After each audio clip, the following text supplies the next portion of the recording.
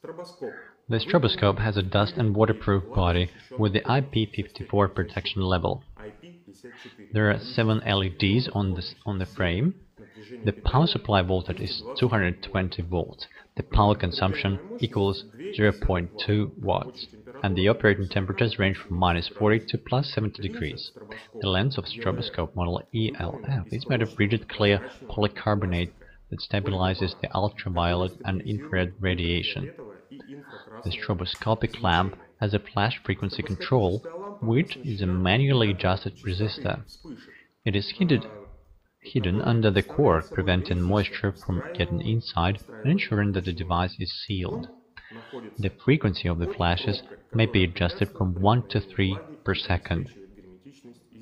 There is a socket for convenient mounting. It connects the 15 cm long wire of the stroboscopic lamp with the 10 cm main connection wire. Thanks to this, if necessary, the stroboscope